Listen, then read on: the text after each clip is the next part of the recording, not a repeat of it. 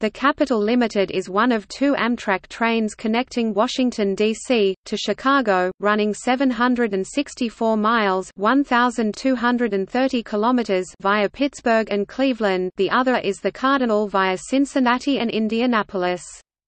Service began in 1981 and was named after the Baltimore and Ohio Railroad's Capital Limited, which ended in 1971 upon the formation of Amtrak. It carries the Amtrak train numbers 29 and 30, which were previously assigned to the discontinued National Limited. During fiscal year 2016, the Capital Limited carried 228,444 passengers, an increase of 1.0% over FY 2015. The train had a total revenue of $20,312,544 that fiscal year, a 9.3% increase from FY 2015. History. On October 1, 1981, Amtrak stopped running the Shenandoah, which connected Washington, D.C., and Cincinnati, Ohio, and began running the Capital Limited. Amtrak's version of the CL ran over the same route as the B&O's train east of Pittsburgh, but west of Pittsburgh it ran combined with the Chicago-New York Broadway Limited over the former Pennsylvania Railroad's Pittsburgh, Fort Wayne and Chicago Railway.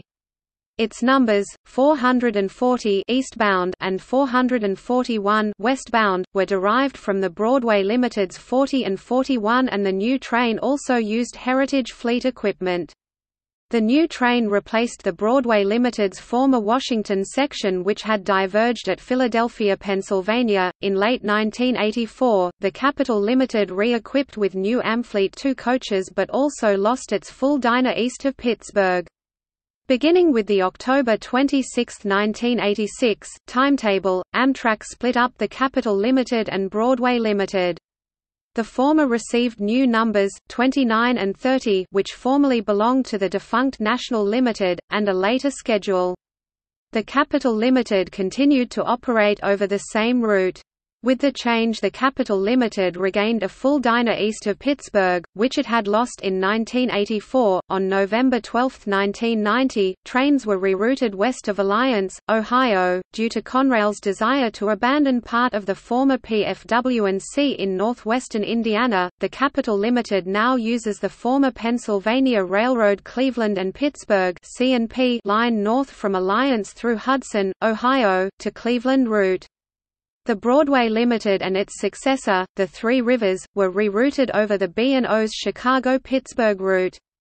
In October 1994, Amtrak, with great fanfare, relaunched the Capital Limited with a new bilevel superliner to consist. On February 16, 1996, an eastbound rush-hour MARC commuter train headed to Washington Union Station collided with the westbound Capital Limited near Georgetown Junction on a snow-covered stretch of track just west of Silver Spring, Maryland. 11 people died aboard the MARC train in the accident. 3 died of injuries suffered in the impact, the rest were killed by smoke and flames. The MARC engineer and 2 conductors were among the dead. In November 2014, Amtrak, in the face of extreme delays, filed a complaint with the Surface Transportation Board, against CSX and Norfolk Southern, due to the frequency of extreme delays caused by freight train interference. On April 19, 2018, Amtrak announced that it would discontinue full-service dining aboard the train on June 1. Instead of hot meals prepared on the train and served to diners in the dining car, Amtrak now offers its sleeper passengers airplane-style meals loaded aboard before departure. Sleeper passengers now pick up their meal from the counter in the dining car, now dubbed the Sleeper Lounge, and can eat it at a table in that car, or in their compartments.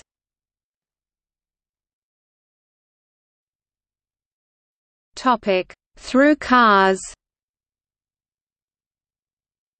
Between 1984 and 1986 and again from 1991 to 1993, the Capital Limited exchanged a Chicago-Miami coach with the New York-Miami Silver Star at Washington, D.C.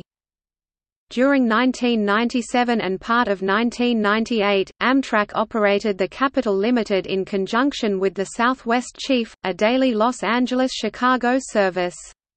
The two trains used the same superliner equipment sets, and passengers traveling on both trains could remain aboard during the layover in Chicago.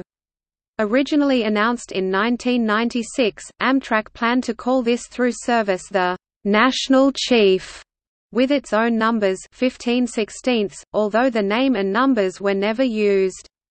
Amtrak dropped the practice with the May 1998 timetable. This route was mentioned amongst 5 others in the July 2010 issue of Trains magazine as slated for performance improvement, and as part of its federally mandated analysis of the worst performing long-distance routes, Amtrak determined that reinstating a through-car connection with the Pennsylvanian would result in the highest gain in monetary and customer service measurements of possible options. To implement this, Amtrak plans to operate a Viewliner sleeper car, an Amfleet Café car and 2 Amfleet coaches between Chicago and New York via the Capital Limited and Pennsylvanian beginning sometime in 2011. Trains magazine picked up on this in their January 2011 issue, citing that a switch would be reinstalled to give the through cars access to parallel track.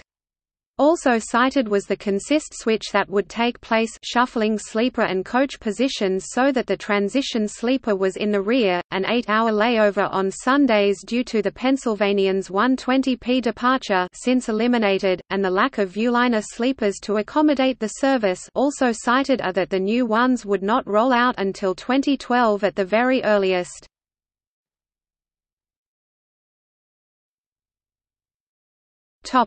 Former stops. The Capital Limited's original routing west of Pittsburgh included Ohio stops in Canton, Crestline, and Lima, and Indiana stops in Fort Wayne, Valparaiso, and Gary. Amtrak dropped Gary as a station stop on April 28, 1985.